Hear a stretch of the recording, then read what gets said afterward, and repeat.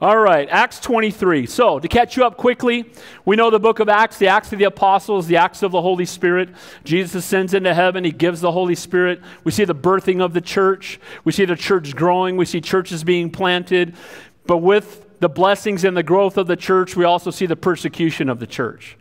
In the last several weeks, we've been seeing the Apostle Paul, who had a burden for his brethren in Jerusalem. You know, as we know, Paul was on his road to Damascus, on his way to, capture and potentially kill more Christians. He held the coats while Stephen was stoned. He was the arch enemy of the Christian church. He got knocked off his high horse. He came to know Jesus Christ. And he went from the arch enemy of Christianity to one of the most sold out believers who's ever lived. And praise God that God can do that in all of our lives. Amen. He can take the foolish things of the world to confound the wise. No one's beyond salvation. Where sin abounds, grace abounds much more. And the last couple of weeks, we've been seeing Paul, who was told, as he had a heart to go to Jerusalem, as he had a heart to go and minister to his people. Can you imagine how disappointed he must have been early on? Because he was a Pharisee. And he was a Pharisee of Pharisees. And he was zealous for the law. And he thought, no doubt in his mind, that, I came to know that Christ is the answer. He's the Messiah we've been looking for. He's the one we've been looking for. And no doubt he probably, if I go talk to the guys I went to seminary with, if I go talk to my own people, no doubt I'll be able to enlighten them to the truth. But that wasn't the case at all. The Lord sent him to the Gentiles instead. But even as God's using him to reach the Gentiles, Paul had a continued burden on his heart for his own people. How many can relate to that? You share your faith with others, but you got a family member. You got people that are close to you that still don't know the Lord. It's amazing how sometimes the hardest people for us to share with are the people closest to us. Can we say amen to that? Sometimes they don't want to hear it. Oh, I knew you when. And so Paul now has gone to Jerusalem knowing, he was told repeatedly by both prophets and other believers, if you go to Jerusalem, torture's waiting for you. And what did Paul say? It's one of my life's verses, Acts 20:24. None of these things move me, nor do I count my life dear to myself.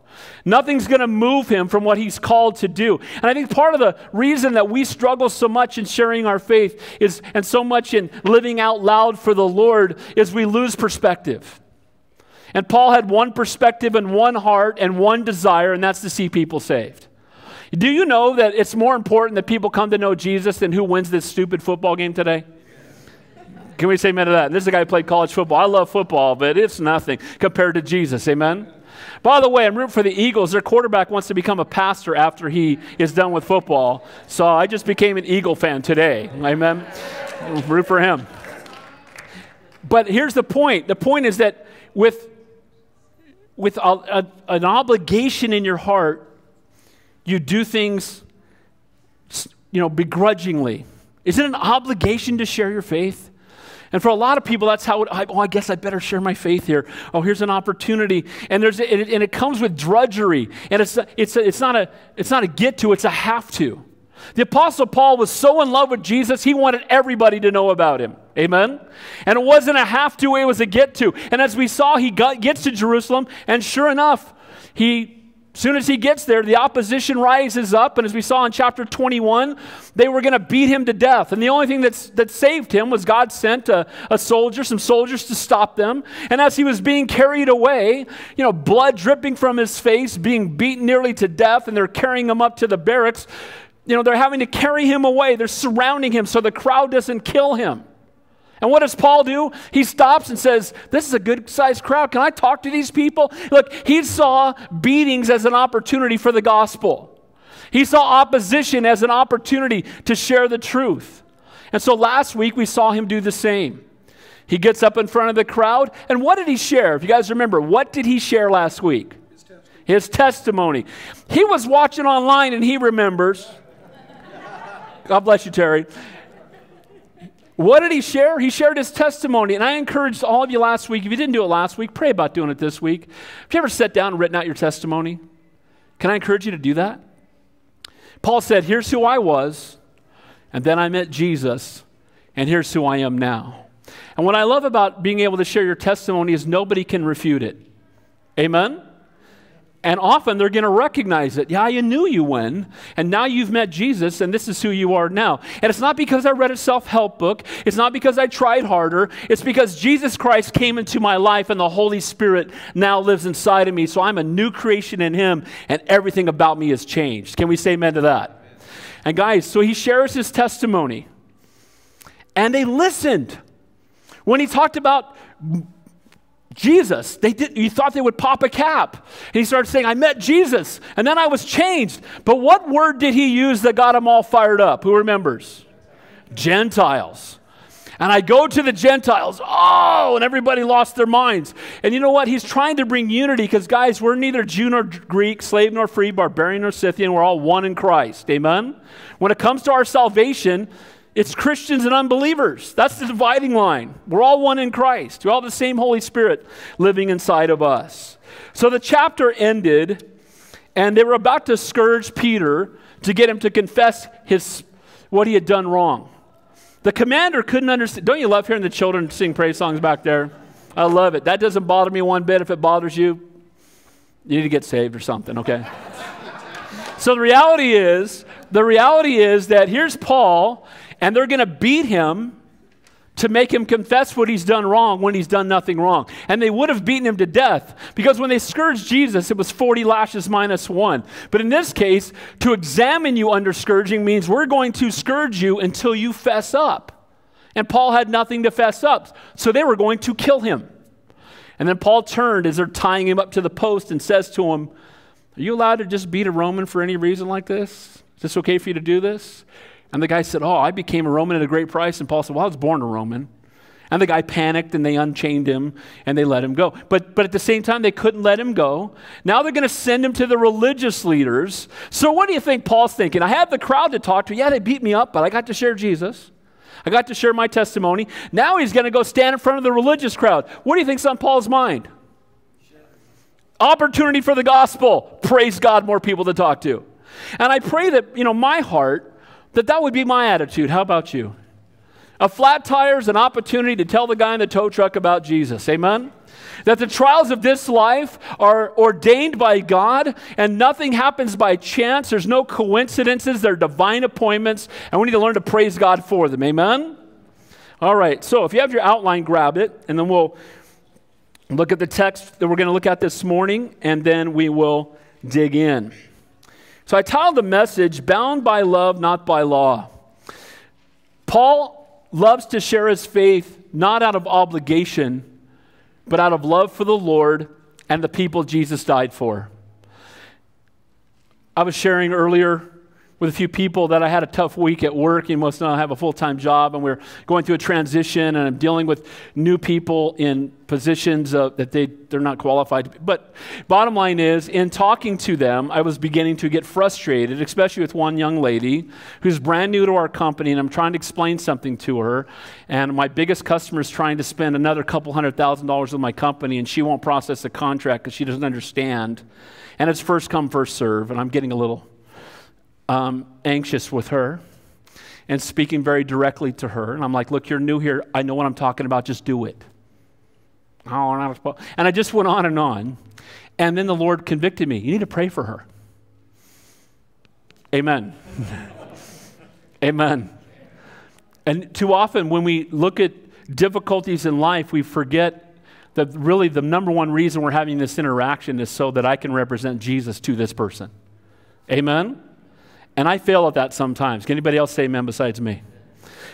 So Paul now looks at this as an opportunity, and he's bound not by the law, not feeling like I have to do this. That's what he was doing before. But now, as a new creation in Christ, what we do for the Lord, we do because we love him. And it's a get to, not a have to. So the first thing we're going to see, and we're going to see these in Paul's life, when you share the truth, it's going to produce division. Expect it. Amen? There are going to be people that want to hear it, but there are going to be people that don't want to hear it, and they're not going to respond too well. By the way, have we learned that is more true than ever now that there's this thing called social media? Amen?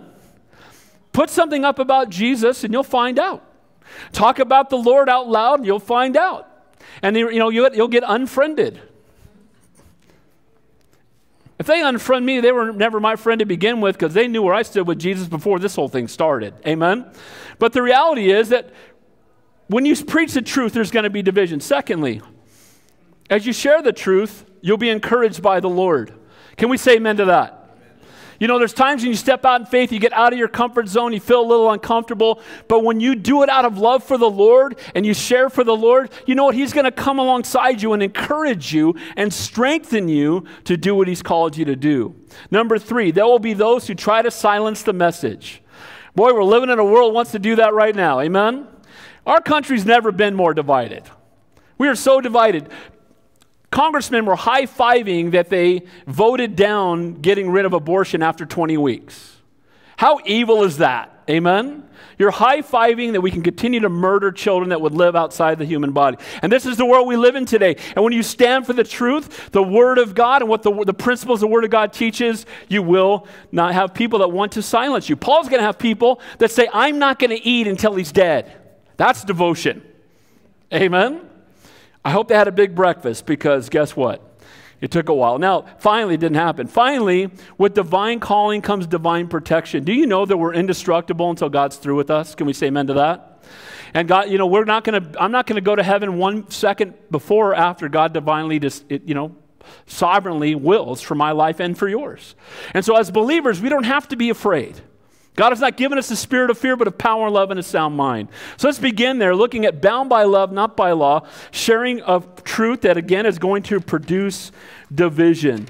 Look what it says there in verse 1 of Acts chapter 23. And then Paul, looking earnestly at the council, said, Men and brethren, I have lived in all good conscience before God to this day. Man, there's a lot in this verse. First of all, the council he's talking here is the Sanhedrin.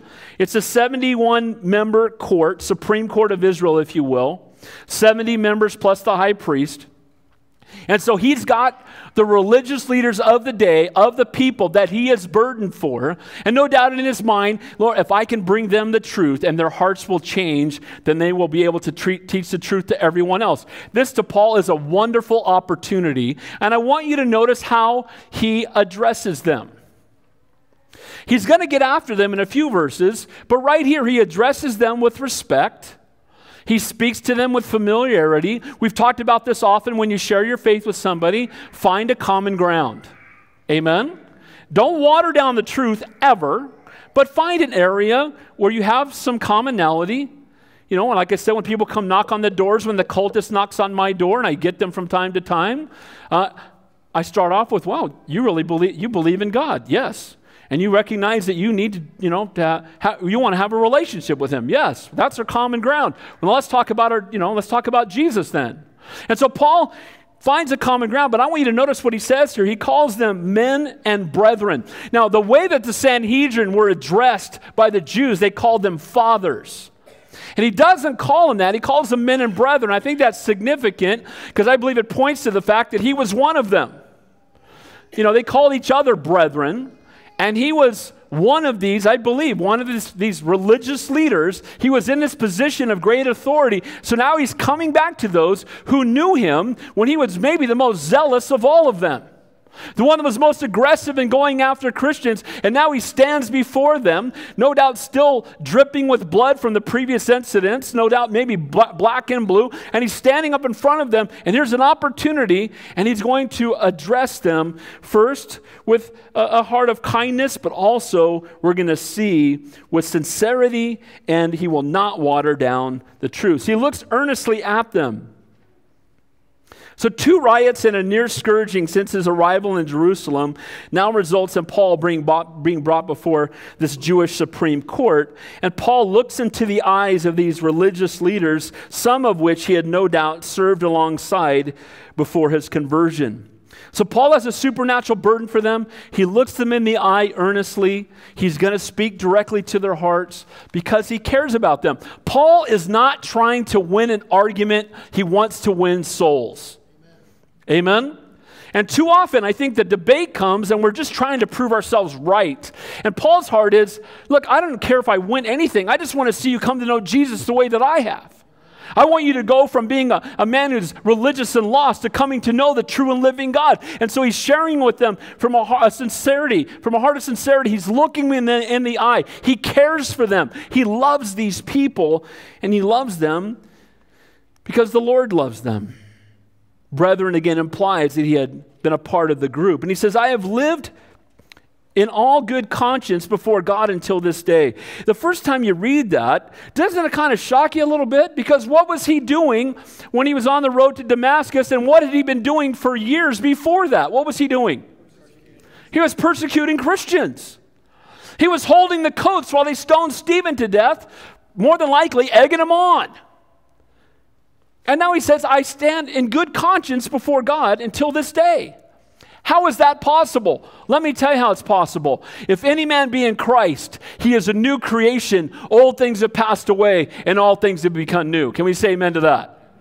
The enemy loves to remind you of who you were before you knew Christ. They love to get you looking back on your past. You know what? Here's the reality. In our past, we're all sinners in desperate need of a Savior. Can we say amen? Well, then Jesus came, and now we're new creations in Christ. And too often we allow the enemy in the world to try to define us by our past. It's not who I was, but it's who I am in Christ that matters. Amen? So he says, I stand here in good conscience. That's a powerful picture. It says in Acts 22:16 last week, and now why are you waiting? Arise and be baptized and wash away your sins, calling on the name of the Lord. Paul had good and clear conscience because his sins had been forgiven. Because he was now identified as who he was in Christ. He's no longer Saul of Tarsus chasing after Christians. He now goes by, his name is the Apostle Paul, being used mightily by God. By the way, I want to say this, and it just came to mind right now.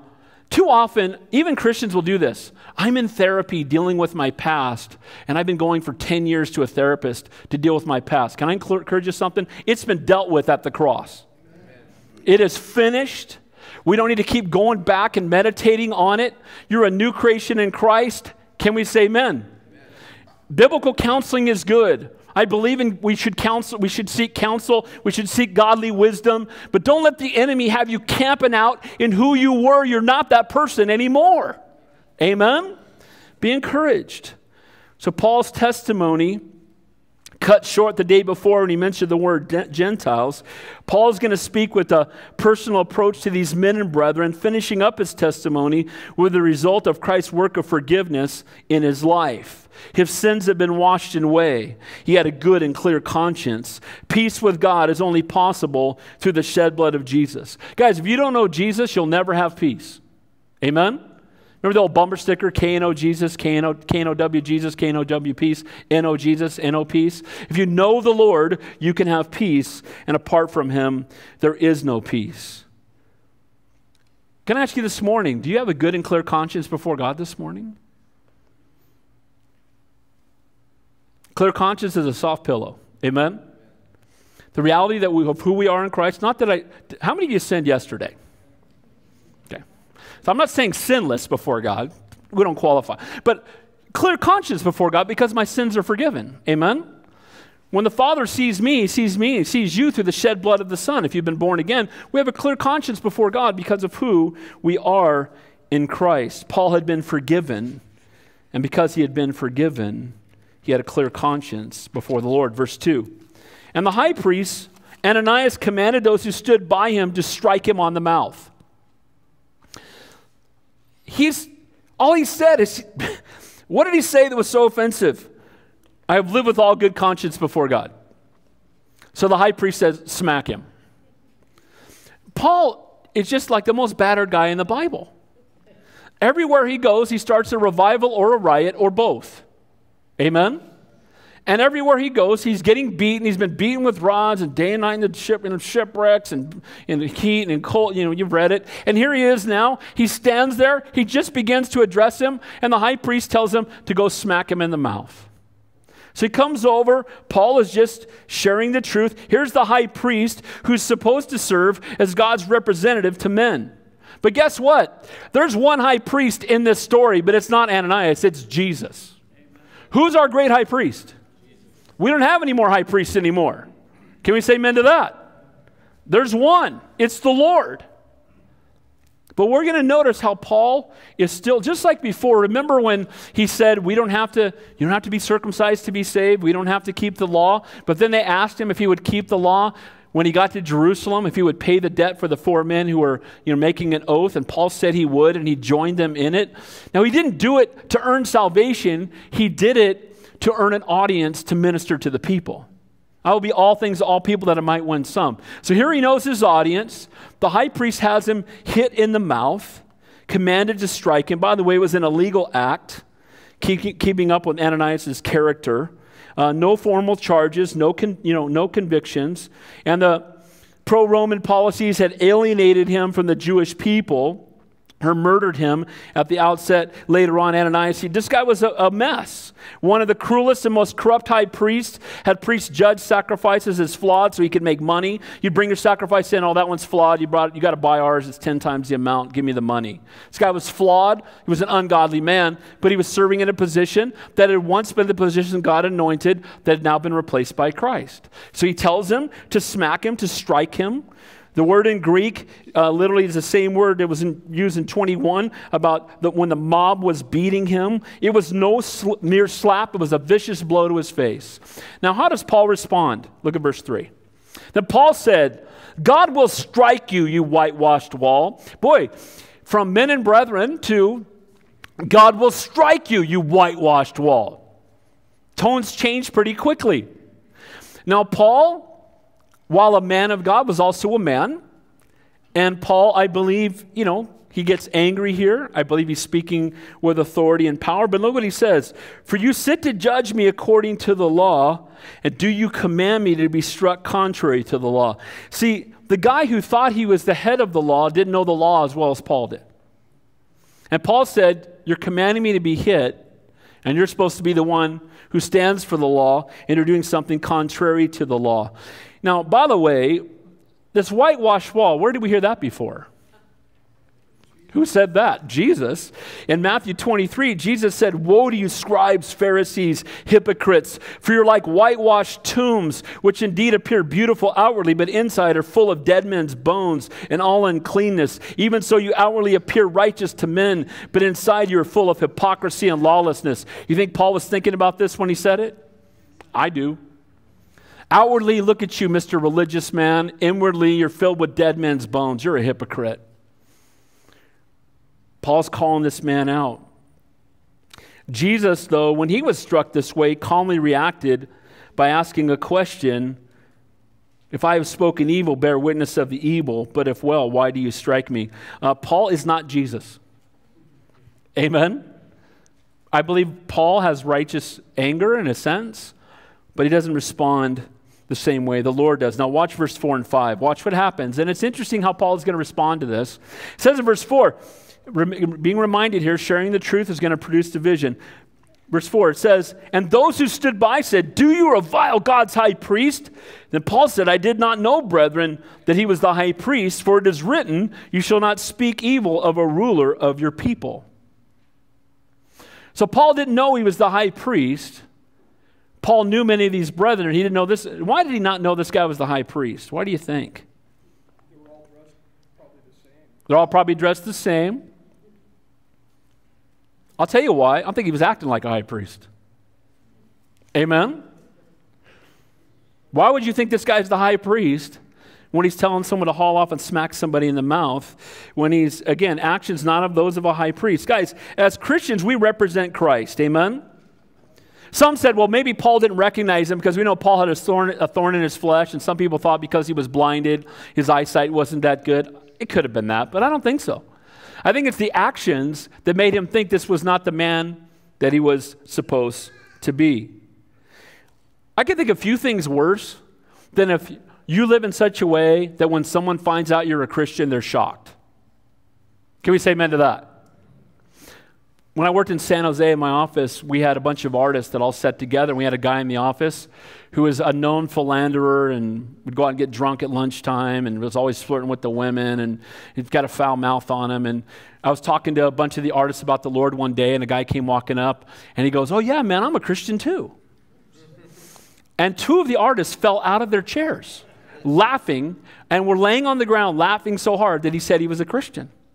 And I said, bro, that's kind of rough, because if you're truly saved, this is what people think. Amen? Guys, I pray that if people at your work found out you were saved tomorrow, I hope they wouldn't be shocked. Amen? And if you've been working there more than a week, they should know already. Amen? So Paul says, well, yeah, you're not supposed to strike those in authority. Notice he says, it is written. Where does Paul get his authority from? The Word of God. Amen? It is written. You're not supposed to speak evil of those that are in authority. And I want to encourage us as Christians that we should do the same. We need to pray for people in authority we might disagree with, but let's not speak evil of them. Can we say amen to that? I don't have to agree with everything they do. I'm going to pray for them. They need to know Jesus. So Ananias was not acting like a high priest. He uses biblical authority to respond to them. Now watch verse 6. Here's some wisdom. Ananias has an haughty attitude and a legal act conceived, convinced Paul that he would not receive a fair hearing before the Sanhedrin. So here's what he says. But when Paul perceived that one part were Sadducees and the other Pharisees, he cried out to the council, "Men and brethren, I am a Pharisee and the son of a Pharisee. Concerning the hope of the resurrection, this is why I am being judged." The Pharisees believed in the resurrection, and the Sadducees did not. You've heard me say it. I was a youth pastor, so forgive me. The Sadducees were sad, you see, because they did not believe in the resurrection. And I don't understand why you would even be a religious person if you didn't believe in life after death, if you didn't believe in the resurrection, if you didn't believe in things supernatural. What the heck? Is this Elks Club? What do we got going here? I don't get it. So he pits the Pharisees against the Sadducees by saying, I'm a Pharisee, and half in the room. Now, isn't it interesting? The Pharisees and Sadducees agreed with each other on nothing except for their equal hatred for Jesus. And isn't it amazing how people who have nothing in common will come together to oppose the Savior of the world and those that follow him? Can we say amen to that? And here they are, nothing in common, but now he's going to divide them. I'm a Pharisee, and they're after me because I believe in the resurrection. And the Pharisees are going to start defending Paul. They're going to defend him. Because even though they don't believe in Jesus, even though they reject Christianity, they do believe in the resurrection. And so now they're going to get caught up and start arguing with the other guys in the room. It's going to bring division. It's going to bring opposition when you preach the truth. Verse 7 and 8. And when he had said this, a dissension arose between the Pharisees and the Sadducees, and the assembly was divided. For the Sadducees say there is no resurrection and no angel or spirit, but the Pharisees confess both. Do you know that the cultists don't agree with each other? They're all wrong, and they all have different beliefs in the way that they're wrong. And Paul is speaking the truth, and in so doing, all of a sudden, there's division in the crowd that he is speaking to. The Pharisees tend to be legalistic and self-righteous and proud, but they believed in the resurrection, and the Sadducees did not believe in absolute essential to Christian doctrine. Again, by the way, the resurrection is still under attack in churches today. You know that, right? There were those who say, well, we don't really know that the resurrection. If the resurrection didn't happen, game over. Amen? If there's no empty tomb, there's no church. There's no heaven, there's no salvation, there's no redemption, there's no forgiveness. Can we say amen to that? So when people attack the essentials of the Christian faith and they call themselves a church in doing so, they've aligned themselves with cultists, and they're not a church. Amen? Now watch what happens. Verse 9. Then there arose a loud outcry, and the scribes and Pharisees and party arose and protested, saying, we find no evil in this man. Who's saying that? Pharisees. They reject Jesus. They were crying out, crucify him when he was crucified. They're giving letters to go out and attack Christians. But now, because the resurrection is an issue, they say, we find no evil in this man. But if a spirit or an angel has spoken to him, let us not fight against God. Praise God that Paul spoke the truth and that they were at least willing now to maybe listen. Don't be surprised that even some of the hardest hearts and the people that you think would be the most difficult to talk to about the Lord, if you would just speak the truth in love, how amazing that God can take any heart of stone and turn it into a heart of flesh. Amen? Now, that's not what's really going to happen here, but at least as Paul is speaking the truth, it's bringing division, and it's, again, at least to a point to say, well, we shouldn't fight against God. Amen to that. And again, that resurrection is still something that is debated today. Finally, verse 10, in sharing the truth will produce division. Now, when there arose a great dissension, the commander, fearing lest Paul might be pulled to pieces by them, commanded the soldiers to go down and take him by force from among them and bring him into the barracks. How many times are we going to see this? Everywhere Paul speaks, people want to kill him. Most of us, if that was the case, we would stop speaking. Amen? He was stoned to death, I believe, outside of Lystra. God raises him from the dead. He goes right back into the city and starts preaching the gospel again. Everywhere he went, beaten with rods, stoned. And you know what? You can't stop him. You've heard me say it. He's a fanatic for Jesus, right? Amen? You know what a fanatic is? He won't change the subject, and you can't change his mind. Amen? You can't change his mind, and he won't change the subject. Paul is not going to stop preaching the gospel. There's nothing that can stop him. He's got a one-track mind. He's so burdened for people. He so much loves the Lord. He's not worried about his own life. You couldn't threaten him with heaven. Amen? And so Paul, yet again, the soldiers have to go down and rescue him. Isn't it amazing how God will use worldly things even to protect his people? Amen? Couldn't he have just picked Paul up and moved him to a mountain somewhere? Couldn't he have just dragged? But God uses the command. Now, why is that? I believe it's because there's going to be divine appointments with some of these people that are protecting Paul. Amen? Paul will get chained up. Click, click. Got you for 12 hours, bro. I'm going to give you the gospel. Amen? Captive audience. Where are you going? Amen? And so everything was an opportunity, and we need to look for divine appointments in every aspect of life. So bound by love, not by law, sharing the truth will produce division.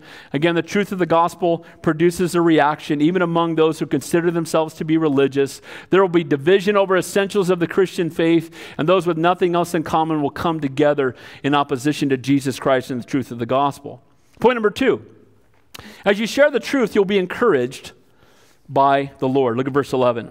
But the following night, the Lord stood by him. If you underline stuff in your Bible, the Lord stood by him would be a good thing to underline.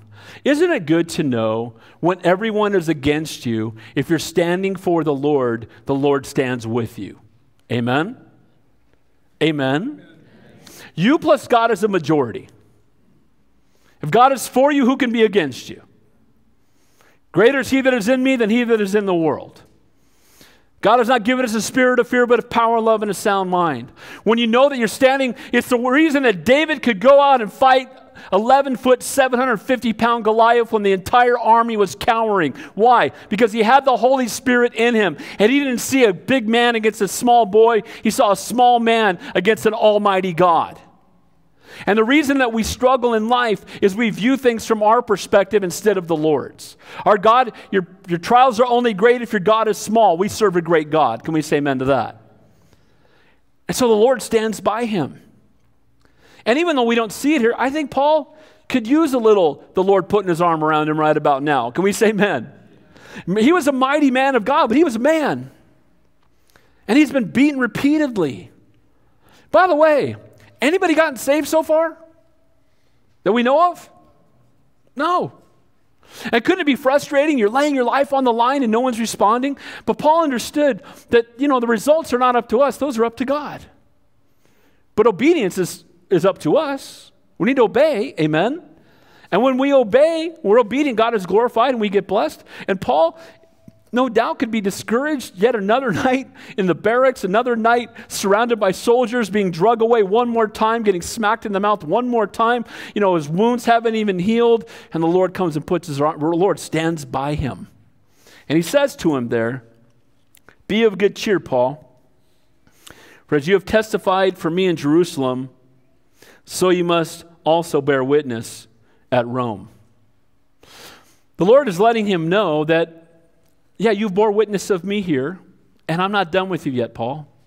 You're going to end up in Rome sharing the gospel there as well. He's a Roman citizen. He was born in the Roman province, Tarsus, part of Rome. And he said, you're going to go and minister. You minister to people that you care about, the religious leaders, and you're going to have an opportunity to minister to the people in Rome as well. Boldness does bring persecution. But again, we're indestructible until God's through with us. They couldn't do anything to Paul unless God allowed it. Amen? By the way, I just heard this morning. 160 people a day are imprisoned for their Christian faith. 160 people a day. When was the last time we prayed for them? Amen? There's people sitting in prison right now because they love Jesus. I don't pray for them enough. How about you? You know what? Let's pray right now. Yes. Amen?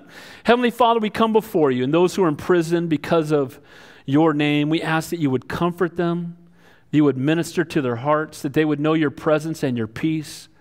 Lord, give them opportunities to speak for you. We pray, Lord, that you would bring freedom. But Lord, if you want to use them in jail, give them the strength while they are there. Bring divine appointments, Lord. And may we be faithful to pray for our brothers and sisters in chains as your word commands us. We ask these things in Jesus' name, and all God's people said. Amen. So Paul's divine appointment, first, bound by love, not by law. He shares the truth. It produces division. As you share the truth, you'll be encouraged by the Lord. Here the Lord comes alongside him. Paul, I know you haven't seen fruit. I'm not done with you. Paul, I still have more in mind for your life. The Lord stood by him. You look throughout the Bible, and when people are being used by the Lord, they come under attack, but they're never alone. Most of you know one of my favorite pictures in the Bible, Shadrach, Meshach, and Abednego. Don't you love that? Everybody bow when you hear the music to the golden idol. Not bowing. Hey, some of those wise men you brought down from Israel aren't bowing, king.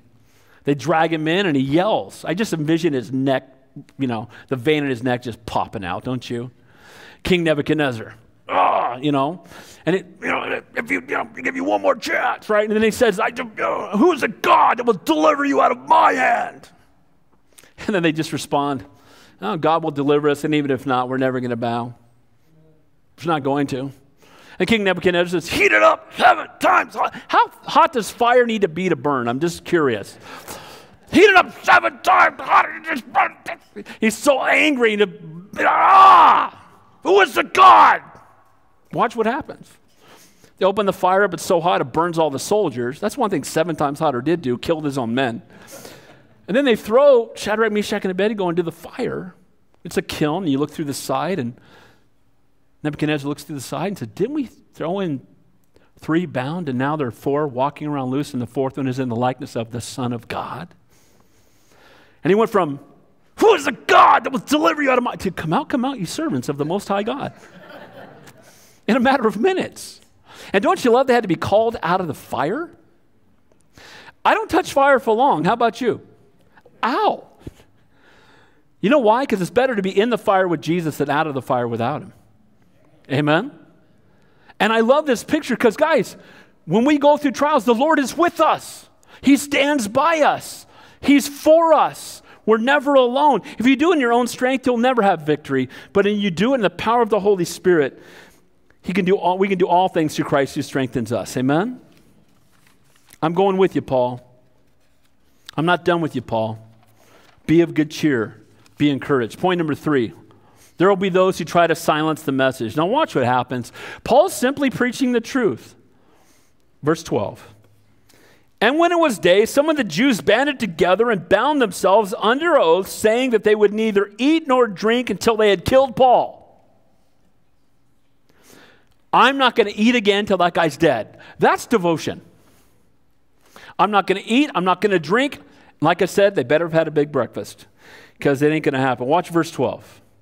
It says there, now there were more than 40 who formed this conspiracy. So 40 men so hated Paul, they conspired not to eat or drink. And again, friendship with God is enmity with the world. And these religious men, again, cried out for Jesus' death. And now they're conspiring to kill Paul. Religious means nothing. There are all kinds of religious people that are lost. Can we say amen to that? The word religion, I love what in the original language it means, relingara, it means to relink. It's relinking sinful man back to holy God. Praise God for that. But what it's come to mean today is it's just a zealousness.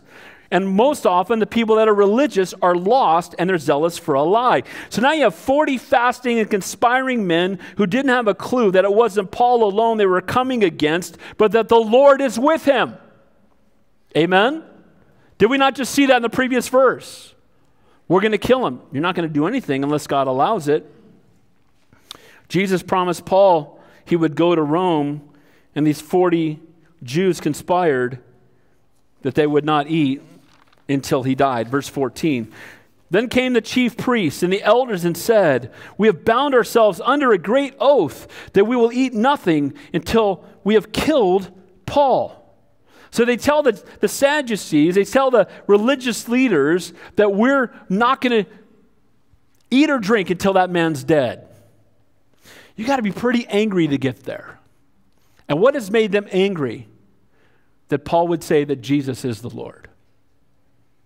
Paul has not taken away their livelihood. Paul has not attacked them physically. All he's done is tell them the truth, and it's caused them to be stirred up. Verse 15. Now you therefore, together with this council, suggest to the commander that he be brought down to you tomorrow as though you were going to make further inquiries concerning him, but we are ready to kill him before he comes near. So they're coming up with a plan saying, go tell him you want to talk to him again, and then we'll be hiding along the way, and we'll jump out and kill Paul when he's coming for you to speak to him.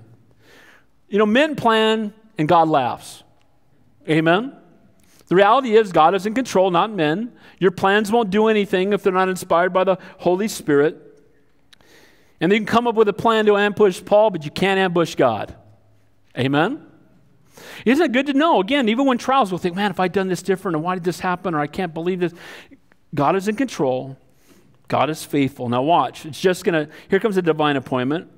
It says there, so when Paul's sister's son heard of their ambush, he went and entered the barracks and told Paul. Do you think there was just by chance that Paul's nephew was sitting there listening to them conspire to kill his uncle?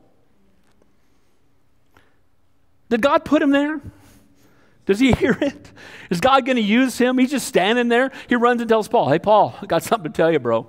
They got 40 guys say they ain't going to eat till you're dead, and they got a plan to ambush you when you're along the road. Really? Paul's been doing nothing but get beaten. Now he's got 40 guys who won't eat till he's dead. And Paul knows about it. Look at verse 17. Then Paul called one of the centurions to him and said, take this young man to the commander, for he has something to tell him. So he took him and brought him to the commander and said, Paul the prisoner called me to him and asked me to bring this young man to you if he has something to say to you. Then the commander took him by the hand, went aside and asked privately, what is it you have to tell me? And he said, the Jews have agreed to ask to bring Paul down to the council tomorrow, as though they're going to inquire more fully about him, but do not yield to them, for more than 40 of them lie in wait for him, men who have bound themselves by an oath that they will neither eat nor drink till they have killed him. And now they are ready, waiting for the promise from you. So God is going to take a divine appointment, an opportunity, and he speaks to this young man. By the way, it says he takes him by the hand. I think this is a very young boy. You don't grab an 18-year-old man by the hand and lead him aside, unless you want to get popped or something, right? So I think this is a young boy. He grabs him by the hand. Come here, what is it you want to tell me? I don't know how young he was. I think he's a young man. And he tells him, and God's going to use this young man, this divine appointment, this opportunity to overhear the truth. And notice what it says here, how the commander responds. Verse 22, so the commander let the young man depart and commanded him, tell no one that you have revealed these things to me. So when you stand for the Lord, there are going to be those that want you to be quiet. And sadly, in most of the world, that's the country you're living in. A lot of countries there's countries that have outlawed Christianity that make it so difficult for you to speak the truth. Our country now, if I hear separation of church and state misapplied one more time, Lord help me. Amen? Because separation of church and state was not to protect the state from the church, but the church from the state. And it's nowhere in the Constitution. Can we say amen to that?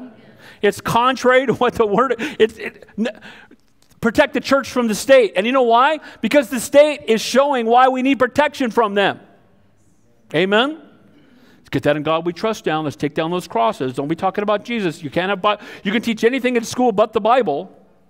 You can teach there's 500 genders, but you can't teach the Bible.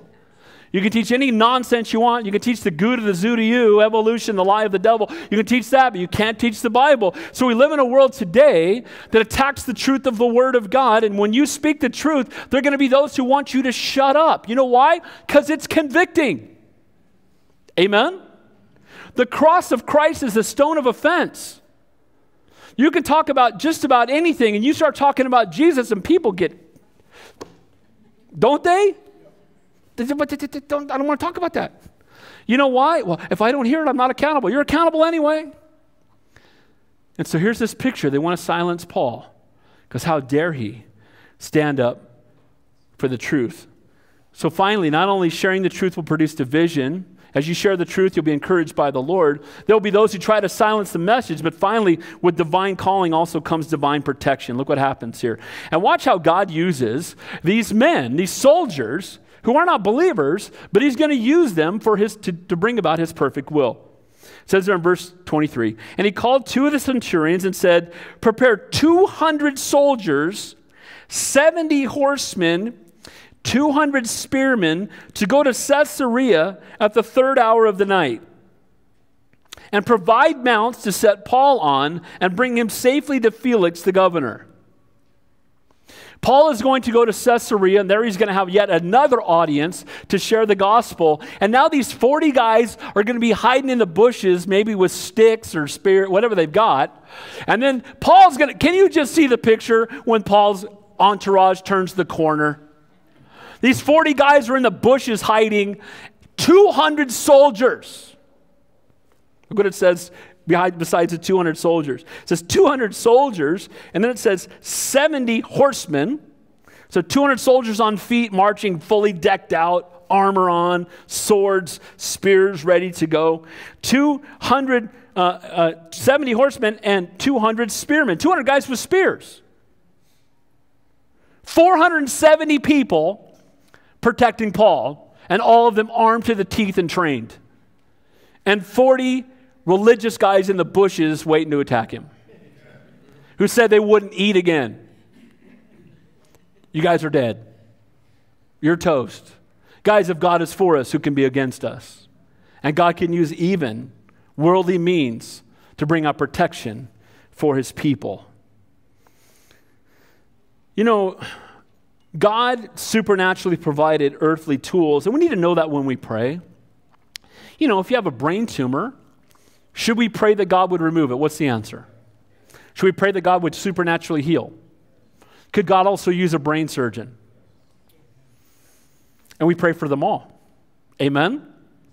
And we trust God that he wants to use a brain surgeon. Praise God. Maybe God's going to use that to touch, I don't know. Let God, you know, we pray and we trust God. Is God smarter than us? What's the answer? We're all idiots compared to God, right? So God's smart. We pray, we put it in his hands, and praise God that often our greatest learning comes through the process. You know, sometimes he could heal us all immediately, but often he allows us to go through the process of being healed over time or going through the trials and difficulties because he's more concerned about our character than he is our comfort. Amen? He wants to mold us into the image of our Savior. And if it means that we have to go through some suffering to get there, then bring it on. Amen? You hear me say it often. Show me something the Bible used greatly that didn't suffer greatly. There aren't any. So he wrote the following letter. He wrote a letter in the following matter.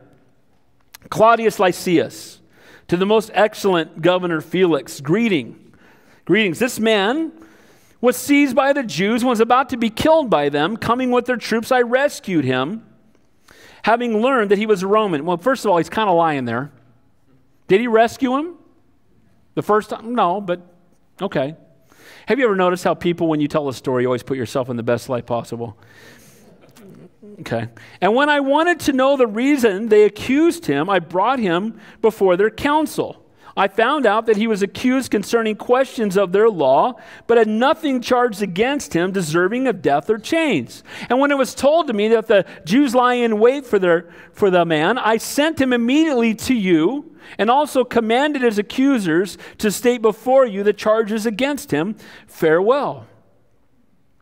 So here's a man, Claudius Lysias, portrays himself again the best possible light. He neglects to mention that he falsely bound Paul and was about to beat him to death. Kind of left that out. You remember that? Paul, can you beat me? Oh yeah, I guess I shouldn't do that. He had also mistaken his identity as an Egyptian assassin. Do you remember that? Aren't you the assassin who brought up, aren't you the Egyptian that brought up 400 assassins? So, okay. But he had rescued him through, God rescues him through this earthly tool by the hand of God, and he declares Paul innocent, no crime. There's no crime for being a Christian, though, again, quickly approaching today. He was persecuted, though innocent, but the persecution brought about divine appointments. And now Paul's lack of safety moved the case to Caesarea. Guess what's going to happen? He has to be moved for his safety, but what's waiting on the other side? What do you think? Another divine appointment. By the way, if you've ever been to Israel, Caesarea is beautiful. And there's the ruins there where Paul was under house arrest for 2 years, and it's right on the water. It's beautiful. And there's a big, huge, like a half Colosseum. I forget what that's called again. What's it called? Amphitheater, that's it. There's a huge amphitheater there that is still there, where Paul would then get up and he's going to speak to another huge crowd. So look, every time Paul was persecuted, it was another opportunity for the gospel. Guys, no suffering is wasted. Amen? And no suffering in our lives is wasted either. It's a part of our testimony. It can be used for the kingdom of God. Finally, let's finish up and we'll go to our time of communion. Then the soldiers, as they were commanded, took Paul and brought him by night to Antipatris. The next day they left the horsemen to go on with him and returned to the barracks. And when he came to Caesarea and had delivered the letter to the governor, they also presented Paul to him. And when the governor had read it, he asked what province he was from. And when he understood that he was from Cilicia, he said, I will hear you when your accusers have also come. And he commanded him to be kept in Herod's praetorium. Paul spent 2 years in protective custody on the beach, and I think that he was deserving of a beach rest right about now. Can you say amen? Does God care about the details? The guy's been getting beat on for a long time, and now he's going to be in a place of safety and rest. But you know what? Those same people are going to come, but now they're going to have to listen. Where they were smacking him in the mouth and quieting him, now they're going to be standing before the authorities, and we're going to see in the coming chapters that Paul's going to get up and share the gospel with yet another great crowd. Again, wouldn't you have quit by now? Wouldn't you just say, I'm just going to go home and live on the beach. I'm done. Can I just stay here? But you know what? None of these things were going to move him. Amen? Paul said it in Acts 20, none of these things move me. And the last 3 chapters, he's proved it. Amen? It's one thing to say we'll stand for the Lord, and it's another thing to do it.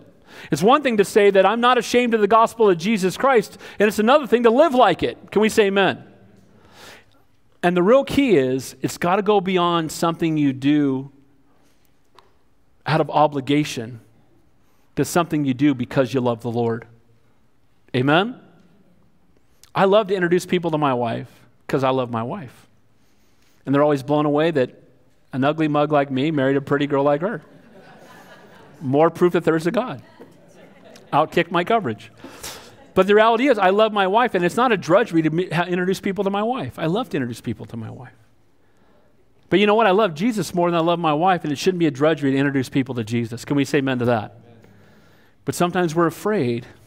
Sometimes we become fearful because we lose sight of the motivation behind sharing our faith. Guys, we're indestructible till God's through with us. Be daring in the will of God. Look for Jesus in the midst of the storm. Look for opportunities to share your faith. What are you bound to this morning? He was bound by love. What binds you this morning? Did you grow up overwhelmed? Did you grow up in a place where you were guilted? If I don't go to church, I'm going to go, there's this heavy law on your back and you're just doing this out of legal obligation? Or do you come here because you love the Lord and you can't wait to worship him, to spend time in his presence, to praise his name, to be in fellowship with other believers? Amen? Two different things, amen? So, bound by love, not by law. Sharing the truth will produce division. As you share the truth, you'll be encouraged by the Lord. There will be those who try to silence the message, and with divine calling comes divine protection.